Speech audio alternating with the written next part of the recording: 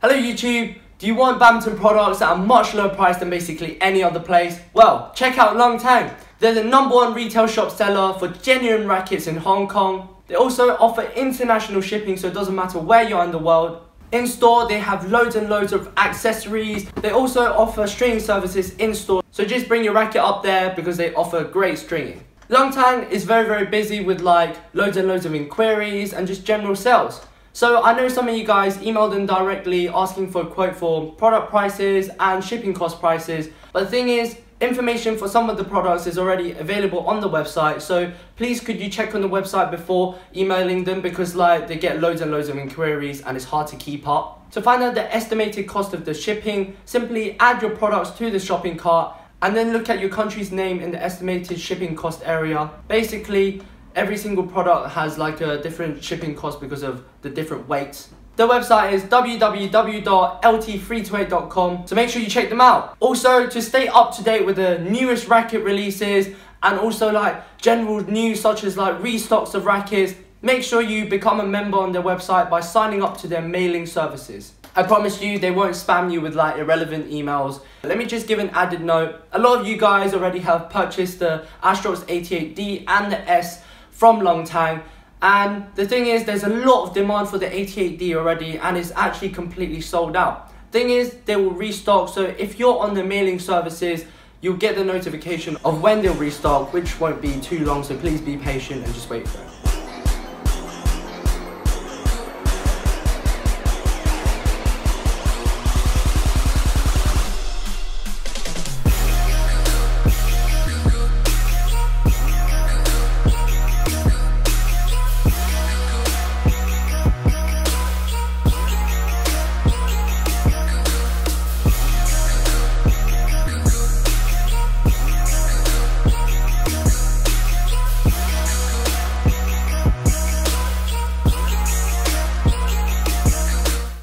Hello YouTube, and today we have the ultimate racket, the Astrox 88S. This racket is currently being used by Kevin Sanjaya Sukamojo. He's #1 in the world for badminton doubles right now. Personally, as you guys might know, I prefer like more singles oriented rackets where it's slightly heavier, slightly sluggisher, but a bit more powerful. However, after using this racket, I fell in love with the speed and I don't know, I just love it, you know. I never guessed that I would like this racket so much. So also, I know you guys have a high demand for the Astrox 88D. I have in my bag right now. I just got this one strung because there was like a broken grommet on it. So I got that fixed. So I tested out the Astrox 88S first. However, please be expecting the 88D review to be coming out very soon. So make sure you smash that like button, absolutely destroy it. Get this video to 500 likes. I know that's a very low limit, but once we hit that limit, I'm gonna put out the review very quickly. So let me just tell you like my experiences with this racket. First impressions when I started playing with it. This racket is very light, it's very quick. It actually kind of reminds me of the Nano Ray series, where it's like very fast but not very powerful. But, however, in this Astrox series, they literally made the racket extremely powerful, despite its speed. So, after you get used to like the weight of the racket, the sweet spot, the smashes with this racket is actually incredible. People are saying like, whoa, oh my gosh, your smashes are so much faster than normal. That is actually insane. And they don't realise it. This racket actually helped me out a lot. So, with clears, it's very effortless as long as you hit the sweet spot. And by the way, I have this strung at 30 pounds of tension with the new favourite string, Ashaway Zymax 62 Fire, which has 0.62mm gauge.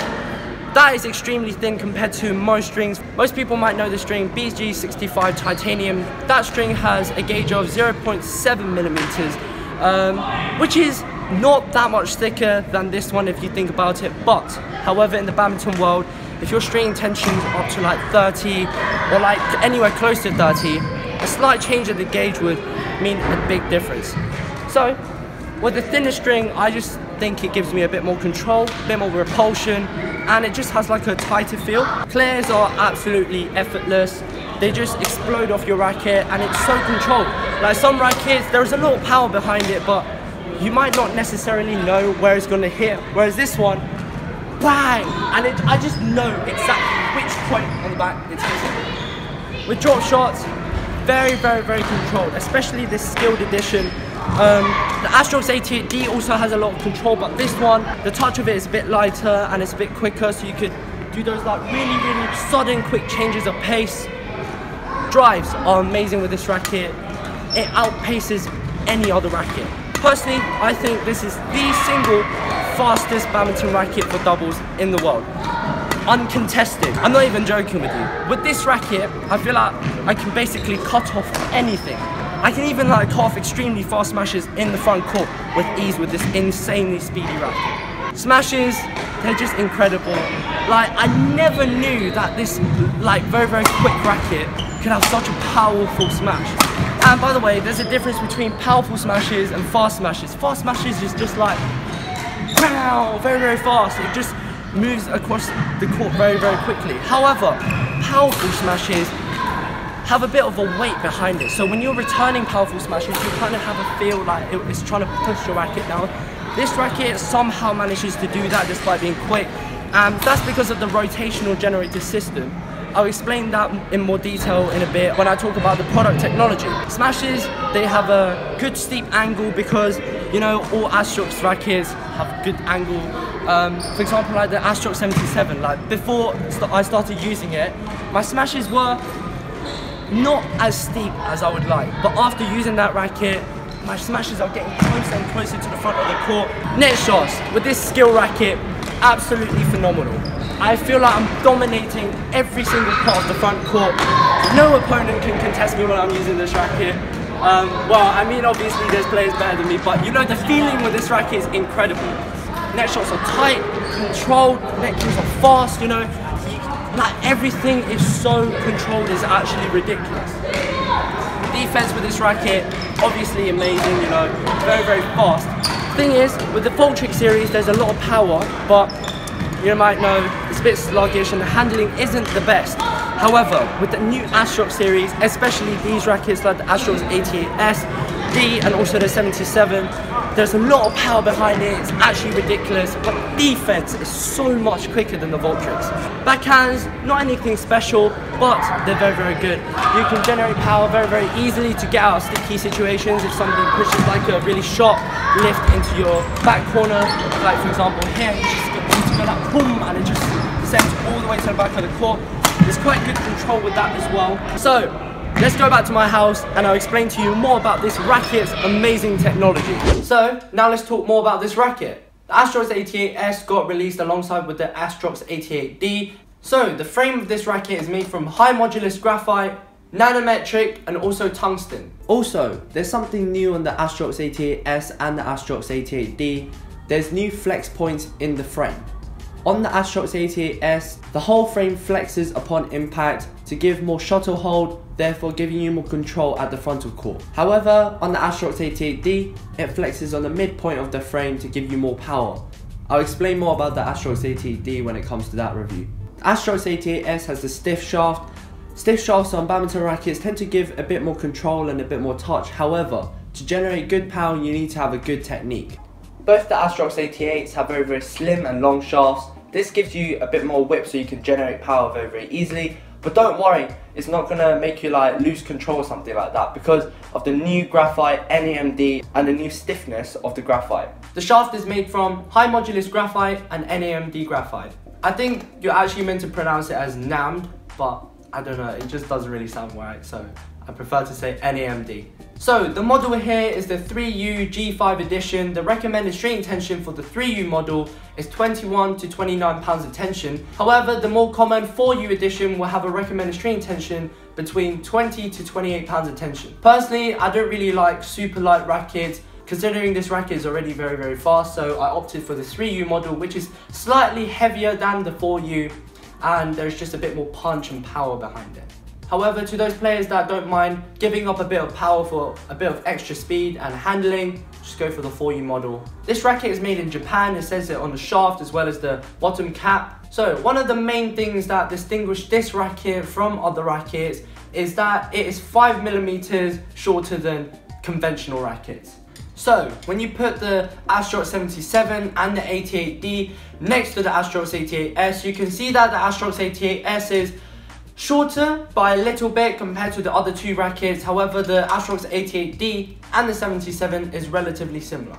So you might say, what does 5mm shorter do to help the racket in any way? Surely doesn't that make it just like disadvantaged because you have less of a reach? Well, 5mm isn't so drastic that it will literally handicap your reach. It's not like one of those baby rackets that you just swing here and you just completely miss the shuttle because like it is so short. What 5mm shorter actually does is reduce the leverage when you're holding the badminton racket to give you extra speed and a bit more control, especially in the frontal court. See, the thing is, some badminton players when they approach the net, they like to shuffle their grip up so they're holding to a higher point.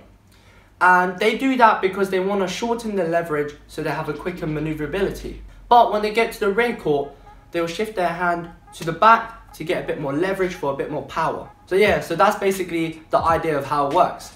So this racket uses nanometric. That material is present in a lot of like high-end YONEX rackets. And basically, it is 60% thinner than conventional graphite, but it still retains its stiffness, which is really, really good.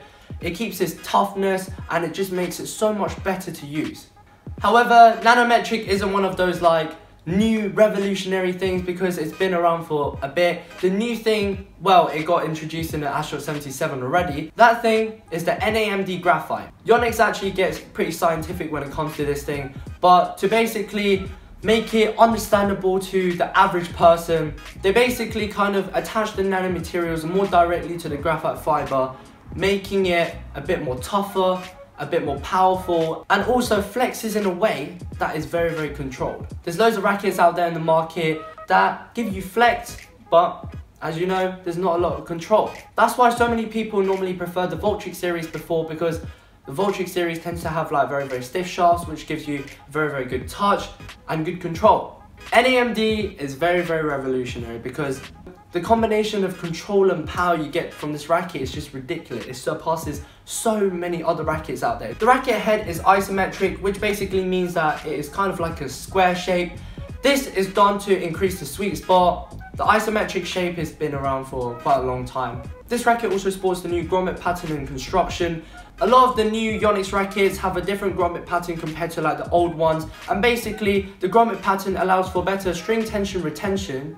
That's some extreme tongue twister right there. And it also allows for more efficient energy transfer, making your racket a bit more repulsive when you hit the shot.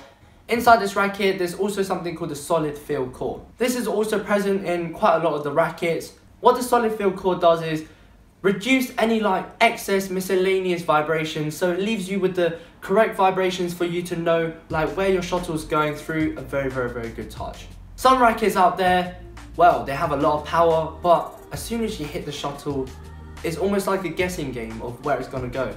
However, with these rackets, with the solid field core, as soon as you hit it, you can immediately know where the shuttle is going.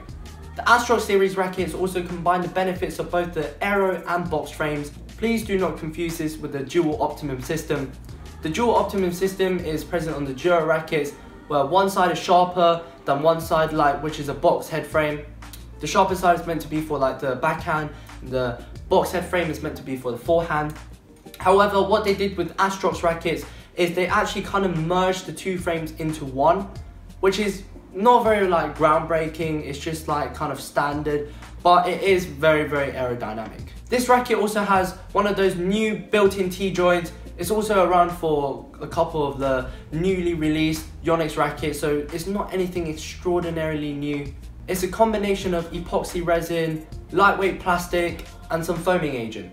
So earlier on in the video, I said the smashes are very, very powerful and fast at the same time, which is like not very expected with like such a quick racket.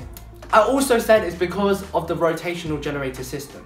Okay, let me just kind of explain it to you. I know it's hard to get your head around it because I mean, it's kind of a weird concept. So traditionally, rackets like the Voltrix series, when it's head heavy, it's just chunked out on the top area, and the grip is like fairly light. This gives you good leverage, good power, but the downside is it's very, very sluggish when you're trying to defend quickly like this. So what they did with the rotational generator system is they got the racket, added weights here to the top of the frame, to the T-joint, and then to the grip.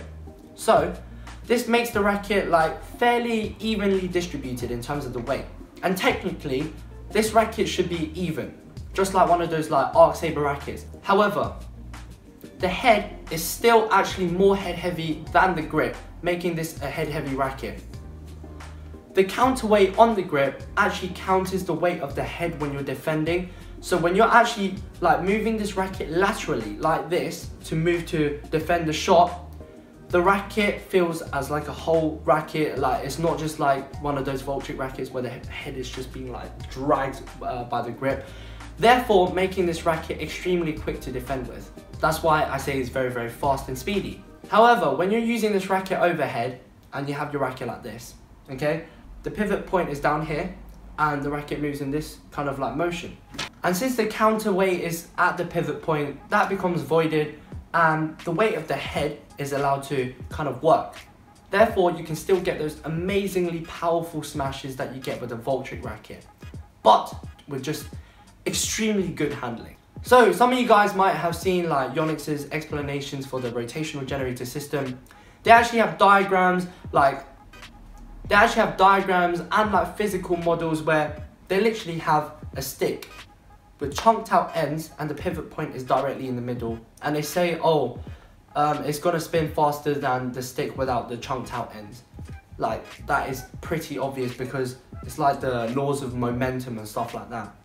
But the thing is, the way they explain it is not very good because they're literally saying that you are holding the racket in the middle part.